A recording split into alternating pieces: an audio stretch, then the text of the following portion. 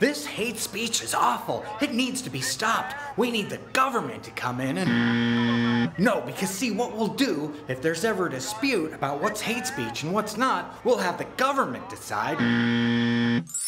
Hate speech, free speech, and natural rights. Coming up on Libertarians at Large.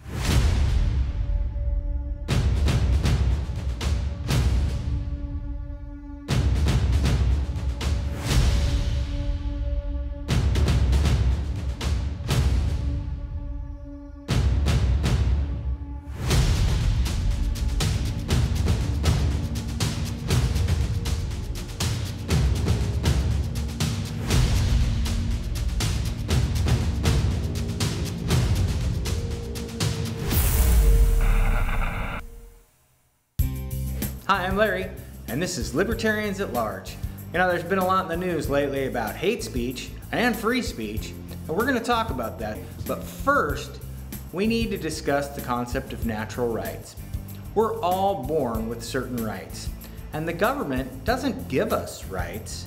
The role of government is actually to preserve our rights, and one of these rights is the right to free speech, the right to say what we want, the right to say unpopular things, the right to simply speak our mind. We're all born with that right, and so the role of our government is to preserve that right. And lucky for us, it's enshrined in the First Amendment of the United States Constitution. Congress shall make no law abridging the freedom of speech or of the press. In other words, you have a right to say what you want to say, and there are certain limitations on those rights. The Supreme Court has upheld that certain types of speech are not protected, and this would include things like incitement to imminent lawless action, true threats, or solicitations to commit crimes. But what about hate speech? Is hate speech protected under the First Amendment? Well, first, what is hate speech?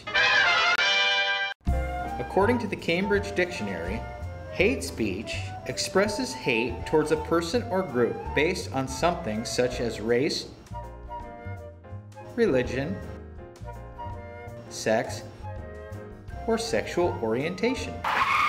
So is hate speech protected under the First Amendment? Well, the short answer is yes, it is. And the Supreme Court has upheld that time and time again. Even the Illinois Nazis got to have a demonstration in the village of Skokie, Illinois. Illinois Nazis. I hate Illinois Nazis.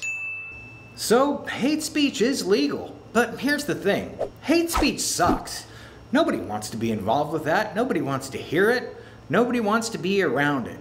But do we really trust the government to decide which speech is okay and which speech isn't okay? Hate speech is bad, but censorship is even worse. So the solution is actually more speech through free speech, not less speech through censorship. When in doubt, more liberty and more freedom is always the correct answer.